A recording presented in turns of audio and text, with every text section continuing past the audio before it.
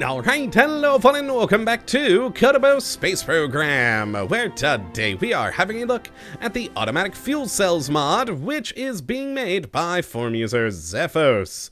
And what this glorious little piece of work looks to add into the game is a simple little plugin that will automatically toggle your fuel cells on or off depending on your energy levels. And I love this mod. It's one of those simple but really convenient little things that you gotta kind of wonder, why wasn't it just a part of the game to begin with? It's so wonderful. So before we head into the VAB and take a look at how this thing works, we do actually need to change one setting in our game to make it function. And it's quite simple. You just go into your settings here and scroll on down to, there it is, Advanced Tweakables. Enable that. It's disabled by default, so just turn that on and you're good to go. Now I'm also going to scale our UI up a bit so things are a bit easier to see, and ooh boy, that's hideously large. And into the VAB we go, where if we just grab a random command pod as well as head to power and grab a random fuel cell, when we right click on this, you'll now notice we have this automatic fuel cell option here.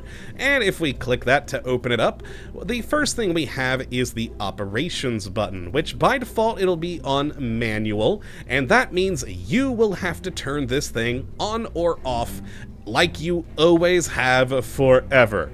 But if we click that, we can turn it to automatic.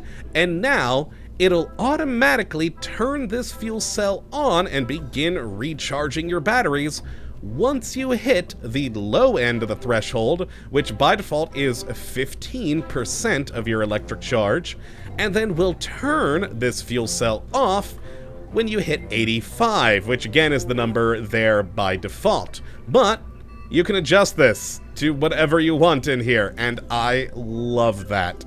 And what makes it even better is it's not just usable here in the VAB. If we actually go to launch, we can see this thing functioning out in the world, and of course make those adjustments on the fly while in flight, which makes it so much nicer. Because yeah, if you're on a mission and you decide you no longer need it to be at maybe starting at 15%, perhaps you're wanting to maintain a high level of power, well, you could have it turn on at 50%.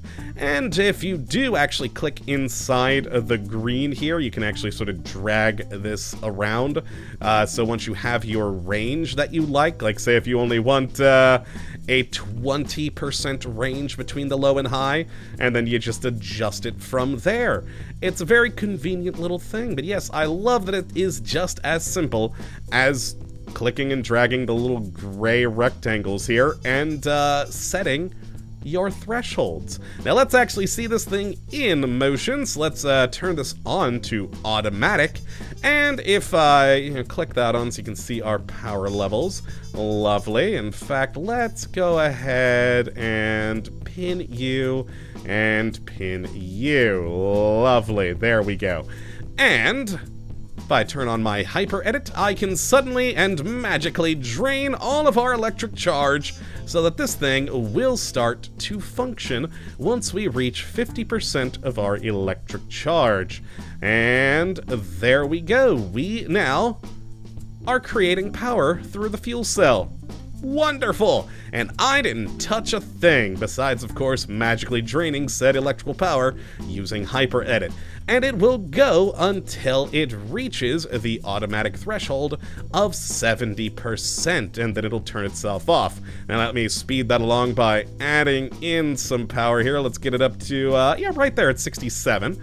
And once it hits 70, it'll turn off, and then you don't have to worry about your fuel cell wasting more fuel than you needed on your mission, which is very nice. There it goes, it just turned off. We're no longer gaining any power, and we're good to do whatever our mission entails.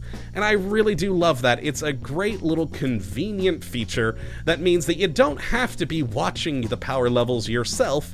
It'll just automatically come on when it's low, and you don't have to worry about wasting fuel with it running too long because it'll just turn itself off. It's a great, simple, convenient, useful tool. And that's really all to talk about with it. It's a great little plugin. If you'd like to check it out for yourself, which I'd certainly recommend you go and do, you can have a look at the link in the description as per usual. But that is going to be it for today, my friends. I hope you all have enjoyed, and of course that you do come back for the next episode when hopefully we'll be looking at yet another wonderful mod. But until that time, thank you for watching, and as always, have a good one.